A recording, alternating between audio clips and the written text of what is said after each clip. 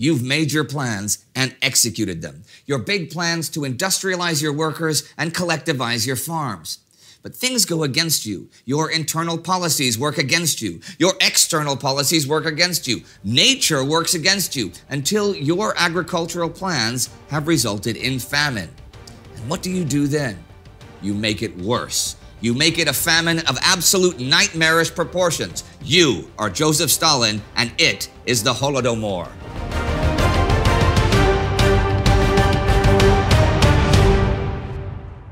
Welcome to Between Two Wars, a chronological summary of the interwar years covering all facets of life, the uncertainty, hedonism, and euphoria, and ultimately humanity's descent into the darkness of the Second World War. I'm Indy Neidell. It was as part of his first five-year plan that Stalin and his government collectivized the farms of the Soviet Union. We've already done an episode about that five-year plan. This is about the agricultural and some of the social effects. Now, we're going to talk about the Holodomor, and before we do that, we need to understand a few things about the historiography.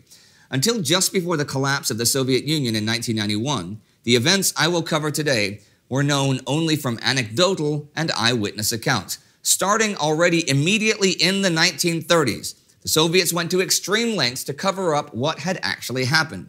Even knowing where any of the mass graves of the countless victims were could get you killed, which is exactly what happened to the entire staff of the Lukyanivska Cemetery in Kiev, who were rounded up, tried on trumped-up charges of treason, and shot in 1938. Since the admittance by the Secretary General of the USSR, Mikhail Gorbachev, that this happened in the late 1980s, the opening of the Soviet archives, and the independence of Ukraine, these events have been researched extensively and in extreme detail.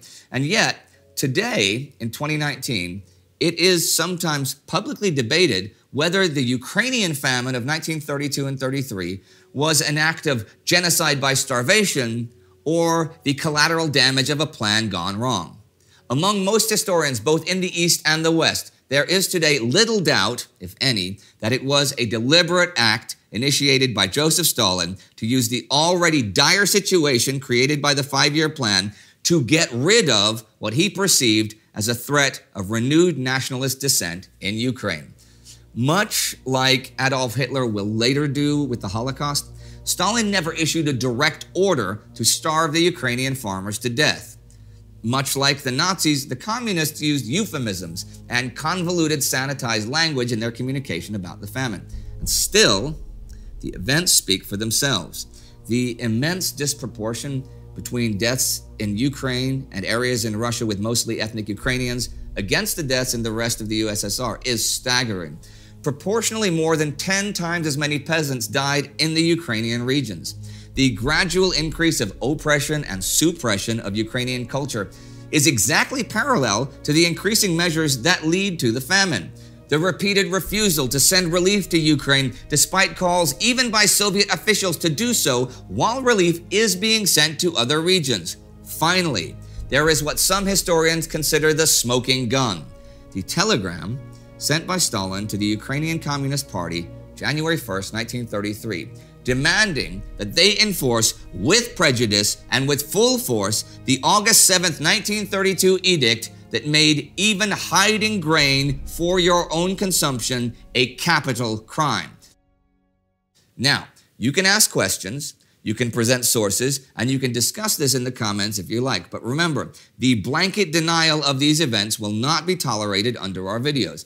If you have any doubt in your mind about this, we recommend that you read Anne Applebaum's award-winning book, Red Famine: Stalin's War on Ukraine. It is a detailed, unbiased, but terrifying blow-by-blow account of what we historians now know happened. In any case, Soviet farms had, until the mid and late 20s, been small individual farms, mostly just doing subsistence farming. In other words, growing enough food for the farmers living on that particular plot of land to survive. But a big hope of the five-year plan is to combine many of these small farms into larger, consolidated ones, collective farms, where agricultural machinery like tractors could improve crop yields and feed the whole nation. Individually, Soviet farmers are too poor to invest in such equipment. But if hundreds or thousands of them can share such things paid for by the state, agricultural output should increase dramatically. In reality, this turns out not to be the case. With the elimination of the new economic policy once Stalin came to power, which we talked about in the 5-year plan episode, and the consequent elimination of the autonomy of the peasants in favor of collectivization, resistance against the Soviet government grows. And by collectivization, I mean that all farmlands, cattle, and equipment were to become government property. This is a fairly good thing for the poorer peasants, but not at all for the wealthier ones. They certainly don't want to suddenly give away everything they own. In protest, many of them slaughter their livestock and burn their fields. Livestock populations sink to half what they had been in the 20s by 1933, which, other than the food industry, affects other industries like leather and wool, causing shortages. There are riots and acts of sabotage. So, collectivization can only be just one part of Stalin's twofold plan here. The more ideological part of the agricultural transformation of the Soviet Union then must be the policy of liquidating the kulaks as a class. The kulaks were those peasants who were, or were seen as, more affluent than others and thereby constituted a social class of their own, those wealthier peasants. However, the definition of kulak was often loosely defined and eventually became used as a flexible excuse for crackdown by Soviet authorities. At times, the definition could even mean simply having more cattle than a neighbor, but it was soon often applied to peasants who were unwilling to hand over their grain to the government, which became the only authorized purchaser of agricultural goods. Beginning in 1929, kulaks are further defined and given particular characteristics. The Ukrainian Council of People's Commissars, for example, issues a decree with a list of symptoms that may apply to kulak farms. Among these are the capability of hiring labor, having an industrial component like a tannery or a mill, or having owners who had an unearned income, perhaps through trade or money lending. The liquidation of the kulaks is a policy set by Moscow but implemented by local officials. And just like the 5-year plan as a whole, the kulak question is often settled by the establishment of quotas. The figures are set by the secret police, the Joint State Political Directorate, OGPU. So the growing demands made by Moscow result in anti-kulak rhetoric ratcheting up over time. For example, in January 1930, an OGPU agent uses the term kulak white guard bandits, branding them as enemies of the people, not simply as class enemies as originally conceived. Being labeled a kulak is soon a social death sentence, resulting in the loss of property and legal rights. Homes and clothing belonging to kulaks are confiscated and even spontaneously auctioned off, while their lands are incorporated into large collective farms. More and more often, it is not just a social death sentence, but an actual death sentence. 2 million kulaks are resettled elsewhere, particularly in northern Russia, Central Asia, Siberia, and regions seen as underpopulated. Many die during the travel or the first winter in their new home, since few, if any, provisions have been made for them. They are sometimes simply dumped without food or shelter in a field or forest. Beyond the issues with kulaks and collectivization, the Soviet Union has natural issues as well. Russia and the USSR has always had a history of recurrent droughts. In the summer of 1921, for example, as much as a quarter of all grain withered away during a drought that affected roughly half of all food-producing regions. In 1931, parts of the country are now again affected by drought.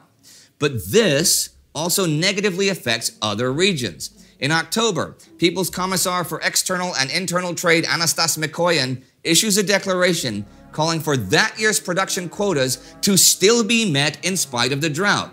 This is to be achieved by increasing the expectations from non-affected areas, expectations which are already often impossible to meet, especially with the kulaks and their labor now gone. On top of this, the Soviet Union had already increased grain exports, since they are a means to accumulate the hard currency necessary to purchase foreign goods like weapons or the machinery needed for the 5-year plan. Just from 1929 to 31, German imports of Soviet grain tripled. Britain imported 26,799 tons of Soviet wheat in 1924. By 1927, it was 5 times that, 138,486 tons. By virtue of being the sole communist country on Earth, the Soviet Union ended up exporting to a whole political spectrum of countries, from democratic Netherlands to fascist Italy. But the 5-year plan not only needs to further increase exports to get more hard currency, concerns about the risk of American saturation of the grain market lead Stalin to write to Foreign Minister Vyacheslav Molotov in July 1930 that they must force the export of grain. That is the key. While some economists advise that Stalin wait for prices to rise before exporting more, their advice is rejected on the basis that the need for hard currency is urgent and that without any currency reserves, there is no time to wait. Grain exports go from 170,000 tons in 1929 to 4.8 million in 1930 to 5.2 million in 1931. That is a 30-fold increase in 2 years.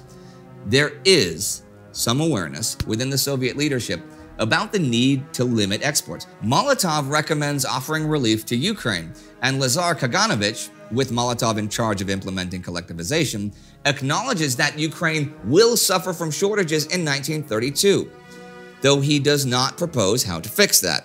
Some food relief is sent to urban Ukrainian areas like Kiev and Odessa.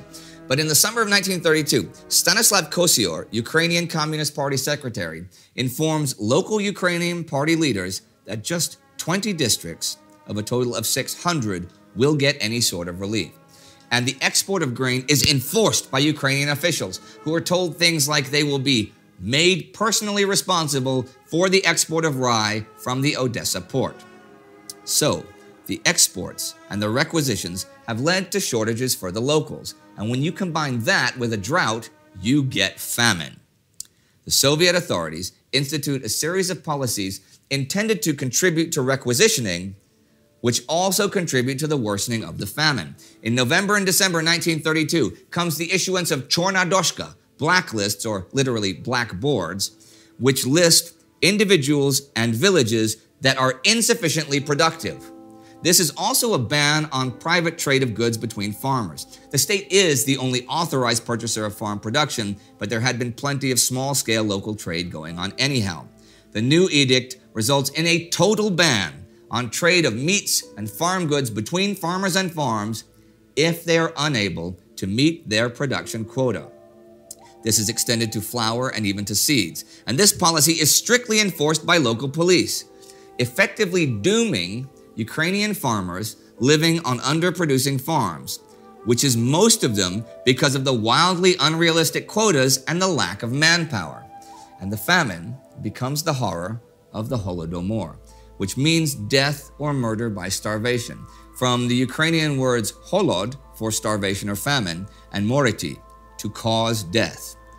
The absence of any food surplus, and then any food at all because of requisitioning and lack of relief, results in starvation and total desperation. Peasants, with no other alternatives, eventually resort to eating dogs, rats, or insects. Boiling grass is not uncommon. There are cases of cannibalism. For millions of people, there is no hope of survival, and they die one of the cruelest deaths there is, death by starvation. A Soviet official who works in Ukraine on the confiscation policy has this to say: all alike, their heads like heavy kernels, their necks skinny as a stork's, every bone movement visible beneath the skin on the arms and legs, the skin itself like yellow gauze stretched over their skeletons, and the faces of those children were old, exhausted, as if they had already lived on the earth for 70 years, and their eyes, Lord. The roads leading to Donbass are described by a lucky survivor. Dead villagers lay on the roads, along the road and paths. There were more bodies than people to move them. Government forces also actively prevent rural peasants from trying to escape the horror by fleeing to a city or town. You are stuck in the countryside, and you have no food and no real hope of food. Vasily Grossman, Red Army World War II correspondent and novelist, writes in Everything Flows, and we all thought that no fate could be worse than that of the kulaks. How wrong we were.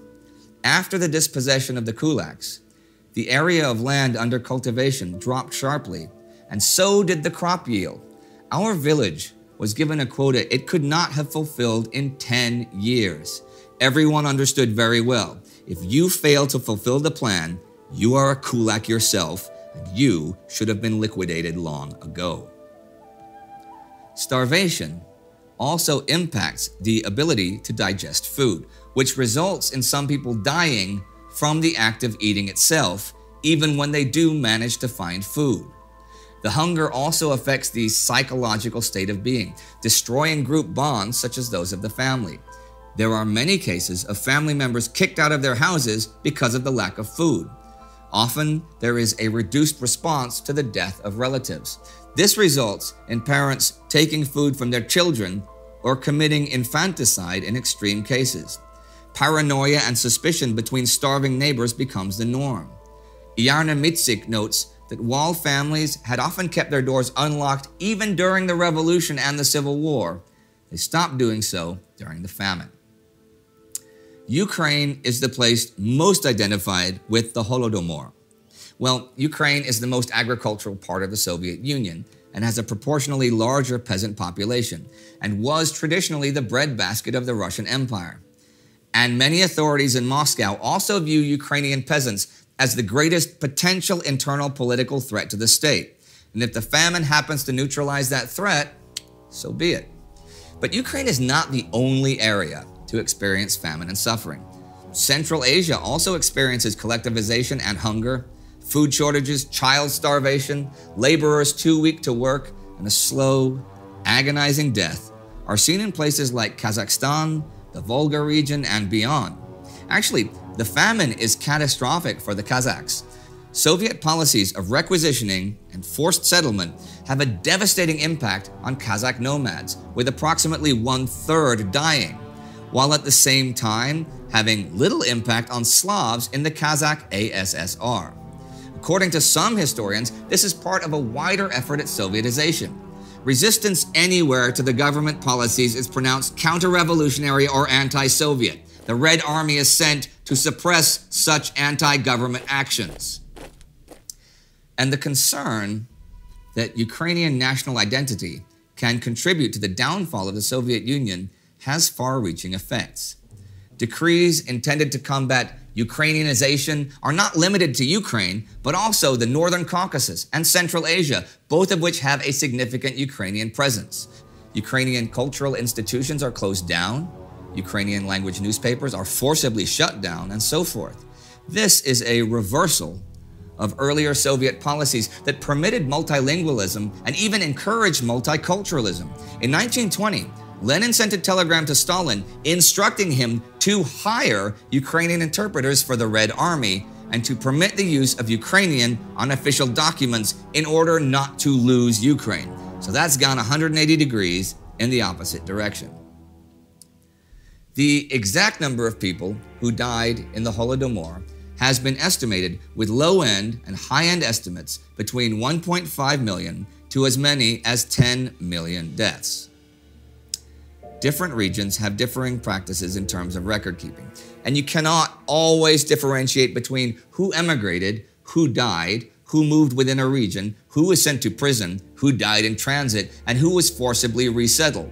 Also, although records are kept fairly accurately in 1933, future Soviet demographers will falsify records in order to minimize the number of deaths reported. Recent studies have used cross-referencing to zero in on a number that is now accepted as very close to accurate.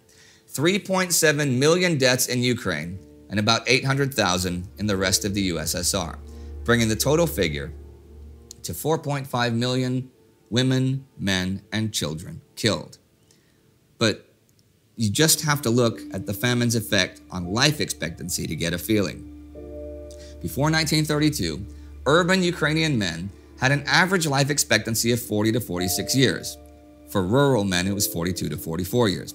For those born in the year 1932, this is just 30 years. And for those born in 1933, the average life expectancy is 5 years, regardless if one is from the city or the countryside.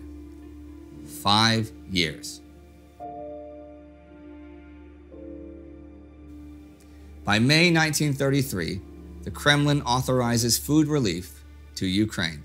There is also a shift away from a requisition quota towards a tax on the total harvest, though this will be applied unevenly.